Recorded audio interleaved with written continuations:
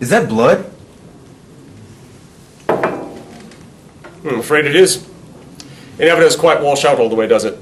And that bugger was leaking quite a bit of it. The escaped prisoner? Indeed. I was supposed to be interviewing the lad.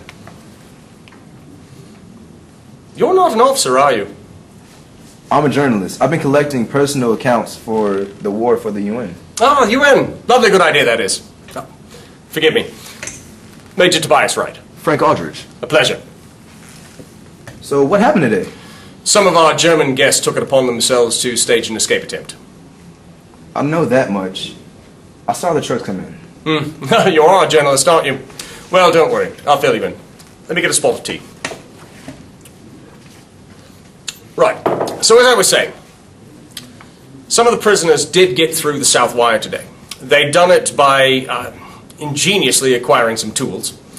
And it was a group effort, so I believe it was premeditated. How many escaped? 4. But only one has been caught so far. Where was he? Well, that's the funny bit. He found this dodgy barn, and he somehow got it into his head to hide inside there. The silly prat didn't realize that would be the very first place we would look. Anyway, he got up in the loft, and then he fell through, and he got his leg caught in the floor planks. I imagine apprehending him was easy. You would think so, but no. The bug had managed to get hold of the pistol, and he began firing at our boys. Did he kill anyone? Oh, not even close. He ran out of bullets, and then they shot him in the arm. Christ. They warped him pretty good, and they, of course, brought him back here to me. Why run? What could he have possibly gained? The one that we caught seems to think that once we release them, that we'd be shipping them off to some French gulag, or God forbid the Soviets. You couldn't be serious. Well, he believed it enough to want to risk his life.